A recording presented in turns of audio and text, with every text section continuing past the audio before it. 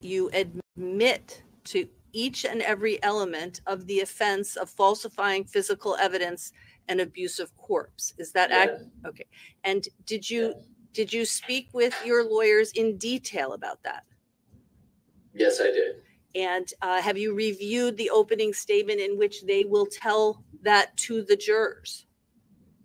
Yes, I did. And do you wish for them to acknowledge your guilt on both of those charges, falsifying physical evidence and abuse of corpse?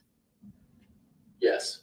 And do you understand that it would be the state's obligation to prove each and every element of those offenses beyond a reasonable doubt before the jury could find you guilty? Do you understand that? Yes.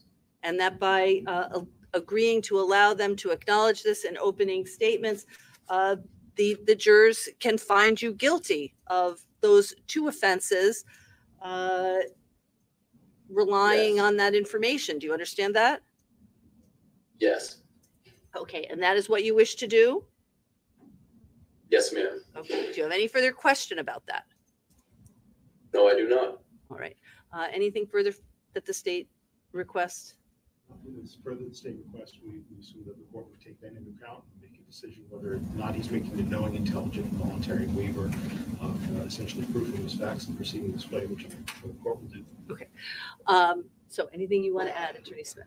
Not on that issue. Okay. So, Mr. Montgomery, having heard from you that you've discussed this with your lawyers, that you've reviewed the opening statements, the draft of the opening statement, that you acknowledge that you understand that the burden of proof is on the state to prove each of those offenses beyond a reasonable doubt, and that it understanding that it is your desire for them to proceed with that strategy, the court does find that this is a knowing, intelligent, and voluntary waiver of your rights and will allow them to proceed on that basis. Okay?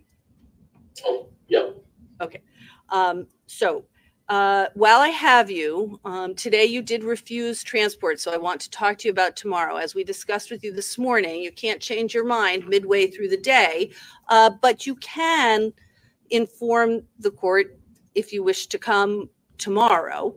And what I would like to do, and each day thereafter. So you can come and we will send a transport for you. That is your absolute right. But as I explained to you this morning, it's also your right to waive your presence and for us to proceed in your absence. So what I'm going to do is I'm going to instruct the Sheriff's Office and the Department of Corrections that someone will ask you tomorrow morning, do you wish to come to court today? We will have transport available to you if you want to come, but I am not inclined to send a car up there to pick you up only to have you refuse. So do you understand that? Yes, ma'am. Okay. Do you have any concern about that procedure? No, I do not. Okay. So it is our intention to have someone ask you tomorrow morning whether or not you wish to come.